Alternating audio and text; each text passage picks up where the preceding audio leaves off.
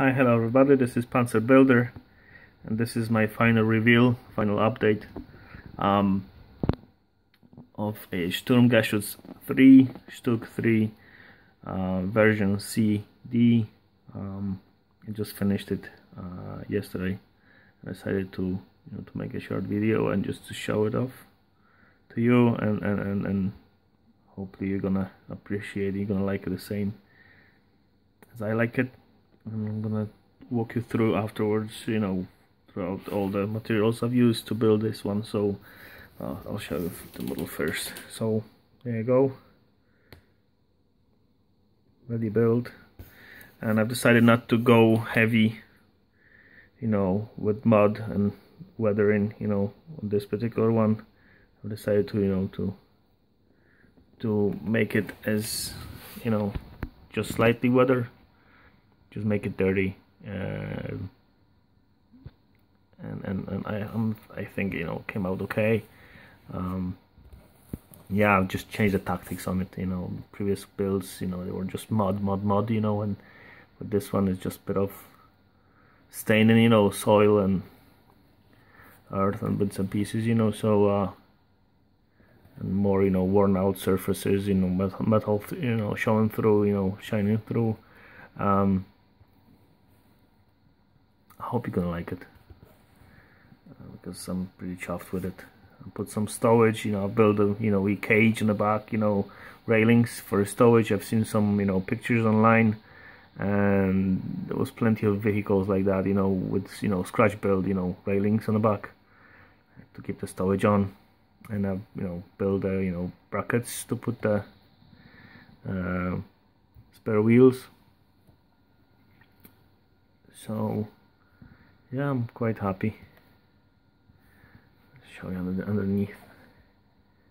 There you go. So a bit of oil staining and stuff like that. So there you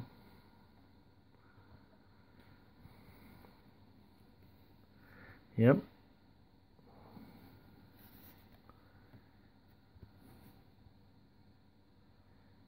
The only aftermarket parts I've used for it was the towing cable set from, I got it on eBay from a company called Eureka XXL, and they were the towing cable looks pretty neat, and yeah, I like the way you can see the metal showing through in the places where the paint was rubbed off.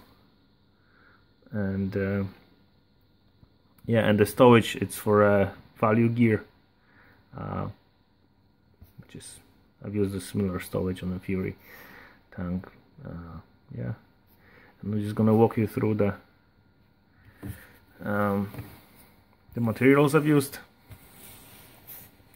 to build this one, and starting from here, from the primer. I've used the white primer. Then I've used the color modulation set for German grey, and I've painted it with this set. And then afterwards I've sealed it with the clear, and then I painted the markings, and then I've given it a wash, and I started with the brown blue for the grey vehicles, and then I used the interior wash because it has a nice like a brown grey tint. So I've used this one, and then did some truck washing in some places just to show a bit of rust, and I used the stricken grime, and for details I've used all sorts of colors, of course shades of brown for all the tools and stuff like that. And yeah, I've used the chipping color. I used the dark trucks color to paint the trucks, and I've used the rusty trucks color with the chipping color to achieve two-tone chipping effect, so you can have like a fresh chipping, or a bit of red oxy, you know, coming through the paint, you know, and yeah, and it looks fine. And then afterwards I used pencil, 6B,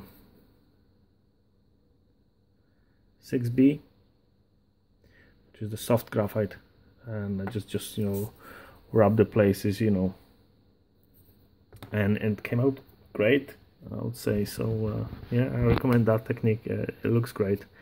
It's just you know, it's something different than, you know, natural steel or gunmetal. You know, I've used these as well, you know, to paint them tools. And what else? Yeah, I've used the engine oil in some places, you know, on the rear deck, and then some on the hub wheels, on the hubs, you know, to show the, you know, bit of a stain, which you're gonna be able to see it, but there's a few stains from the hubs, you know, from the covers, the cups. And yeah, I've used the pigments: light rust, medium rust, black, dark earth, and European earth, and I sealed it with Humdrol decal set. Yeah, decal fix, I think. Yeah, it works great with it. And the wee taillight here, and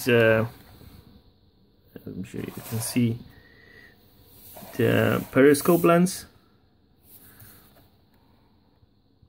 See, periscope lens. I've achieved it with UV resin.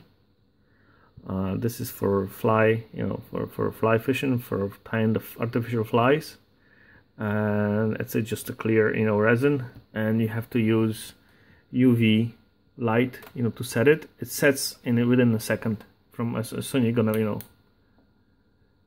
shine this, you know, light on a place. If you have applied, you know, resin, it just sets within, you know, second, and then you can, you know, use a Sharpie, you know, marker or whatever, you know, to get the color you want. So because I'm tying some flies and doing a bit of fly fishing, so I have the, you know, material. It cost, I think I bought it a few years ago, and I think I paid like £5 on eBay for a set, and that lasts, you know, I've tied, you know, plenty flies, but still have a half a bottle, so it lasts for ages.